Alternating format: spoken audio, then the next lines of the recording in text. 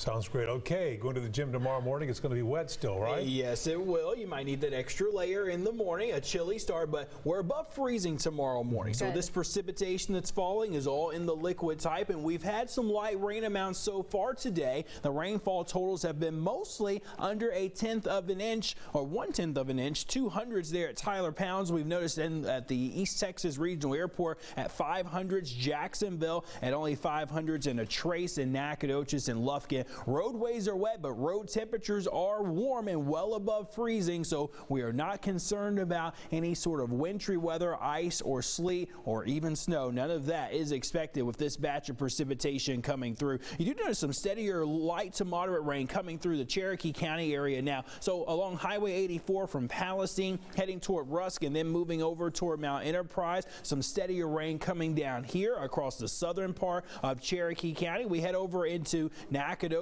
in Angelina County. You're getting a brief break for now, especially on the southern side, but there is still some steadier rain that's going to push in there shortly. Heading over to the Texas and Louisiana border, a couple of pockets of some yellow trying to show up at times across parts of Panola County, heading into parts of Shelby County also. There could be a brief patch or two of steadier rain that will push on through, and while we're getting a break for some areas, more will begin to fill back in from the west. You notice here across Lindale, Mineola, up to near Gilmer, Pittsburgh, and Mount Pleasant along 271. There is still some steadier rain that continues to pass on through. It's cold outside for tonight, but temperatures are warm and above the freezing mark for us, and that's the key difference between seeing any wintry weather or not. We have a layer of warmer air also moving through a couple of thousand feet up, which is going to help continue to keep the rainfall around and pretty much not change the temperature for the rest of tonight. We'll look at futurecast, and you'll notice here some light rain gradually begins to fill back in. So the rain's not over with yet. I think we still have to get through another 12 to almost 18 hours of it before it begins to decrease from the northwest to the southeast. This is 5 a.m.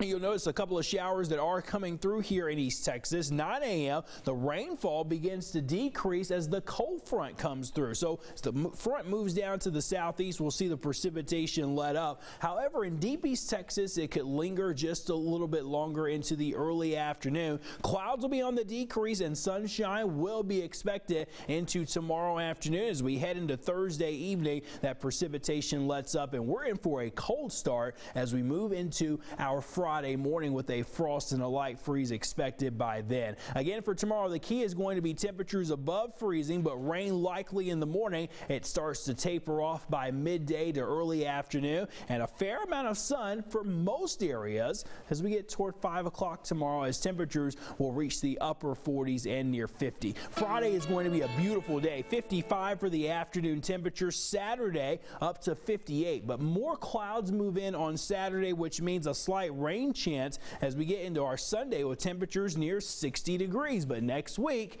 yes, warmer temperatures make their return. We'll be back to near 70 by next Wednesday. And deep East Texas, likely rain for you, not ending until late tomorrow morning or even into the early afternoon. But don't worry, everybody on Friday will enjoy the sunshine. Yes, we will. All right, Marcus, thank you. Sports right now.